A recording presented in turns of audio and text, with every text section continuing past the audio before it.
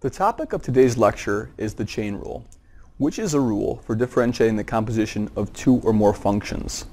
Previously, we've learned rules for how to differentiate the sum, product, and quotient of two functions. While these rules are fundamental, they do not tell us how to differentiate a broad class of composite functions.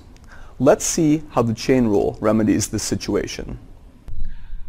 The chain rule states that if f and g are both differentiable functions, and if h of x is the composition of f and g, namely f of g of x, then h is a differentiable function, and the chain rule asserts that h prime of x is f prime evaluated at g of x times g prime of x.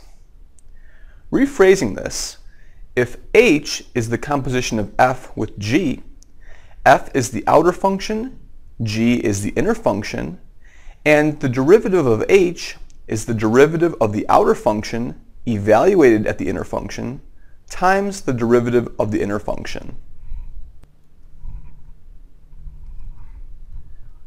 Here's the first example. Given the function h of x is 3 minus 7x to the fifth power, find h prime of x. Here's the solution. Recall the chain rule tells us that h prime of x is f prime of g of x times g prime of x. Here f is the outermost function and g is the innermost function. In our particular example, we see that the outermost function is x to the power of 5, and the innermost function is 3 minus 7x. Computing these derivatives, we see that h prime of x is 5 times the quantity 3 minus 7x to the fourth power times negative 7. 5 times the quantity 3 minus 7x to the fourth power represents the derivative of the outermost function x to the fifth evaluate the innermost function 3 minus 7x times negative 7, which represents the derivative of the innermost function 3 minus 7x. Simplifying, we see the derivative of h at x is negative 35 times the quantity 3 minus 7x to the fourth power. Here's the second example. Given the function h of t is 4t divided by 3t cubed plus 2 all to the third power, find h prime of t. Here's the solution. Recall that the chain rule tells us that the derivative of h of t is the derivative of the outermost function evaluated at the inner function times the derivative of the inner function. In this case, the outermost function is t cubed, and the inner function is 4t divided by 3t cubed plus 2. To find the derivative of the innermost function, we'll need to use the quotient rule.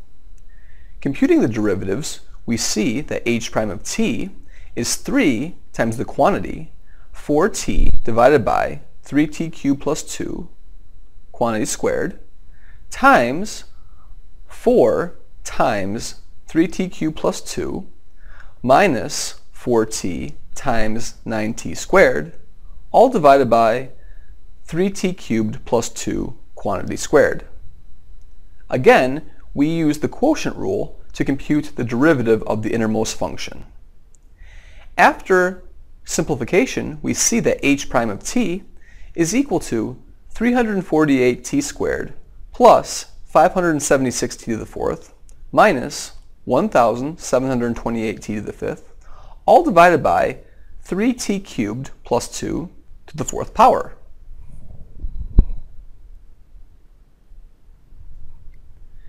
Here's the next example. Given that h of x is f of g of x, find h prime of 6 using the following table of information. Notice that the table gives us two values of x. Either x can be equal to 6 or x can be equal to 36. Then we can find the values of f, g, f prime, and g prime using the table. So, in order to find h prime of 6, we use the chain rule, which says that h prime of 6 is f prime of g of 6 times g prime of 6. According to the table, g of 6 is 36 and g prime of 6 is 12. Entering that information into the formula of the chain rule gives us that h prime of 6 is f prime of 36 times 12. The table also tells us that f prime of 36 is 24. So, putting it together, we see that h prime of 6 is 24 times 12, which is 288. As we have seen, the chain rule tells us that the derivative of a composition of two functions is the derivative of the outer function evaluated at the inner function times the derivative of the inner function. Identifying functions as a composition of two functions can be tricky. If you feel uneasy about this, take some time practicing with composition of functions. As we saw in our first example, the chain rule can be tremendously more effective than the previous differentiation rules. So, let's gather a few remarks before proceeding to further examples using the chain rule. First, we have the Leibniz notation.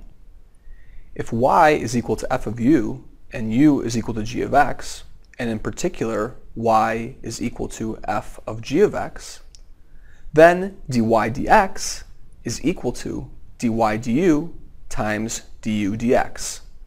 Here, dy du represents the derivative of the outermost function, and du dx represents the derivative of the innermost function. A useful trick to remember the chain rule is to think about the two differentials du canceling. However, since differentials can't simply cancel, that's only a trick for remembering how the chain rule works. Secondly, the chain rule can be used to find second derivatives. And recall that the notation for second derivatives is either f double prime of x or d squared y dx squared.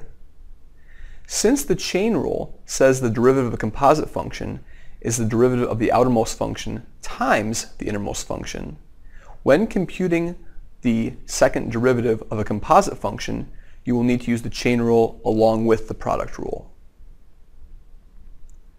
Finally, the chain rule can be applied multiple times. So, if f capital of x is little f of g of h of x, then f capital prime of x is little f prime of g of h of x times g prime of h of x times h prime of x. So, we work from the outermost function to the innermost function, computing derivatives along the way.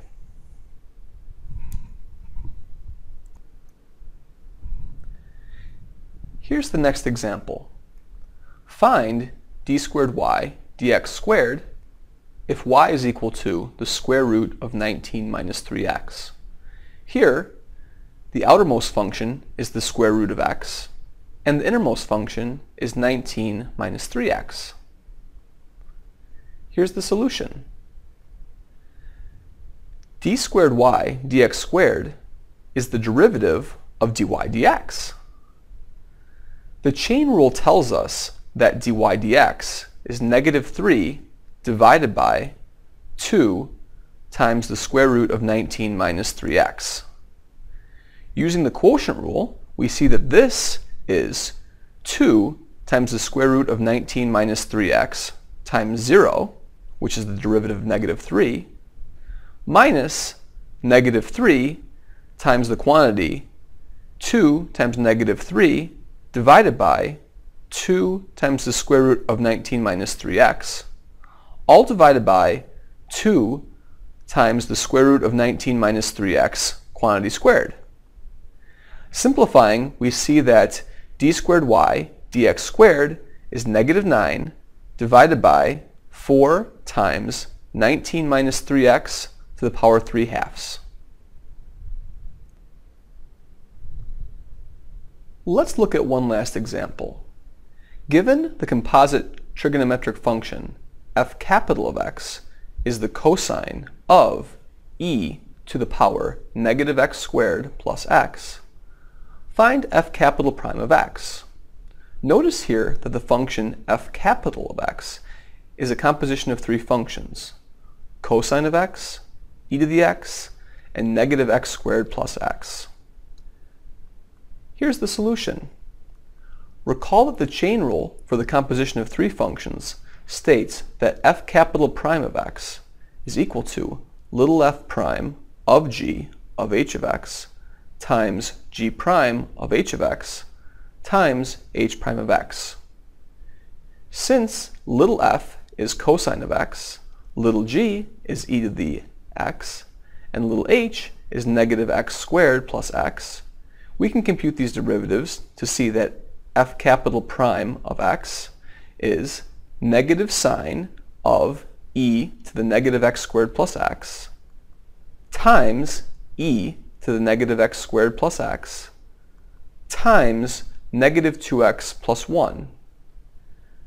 Simplifying this expression, we see that f capital prime of x is equal to the quantity 2x minus 1 times e to the negative x squared plus x times the sine of e to the negative x squared plus x.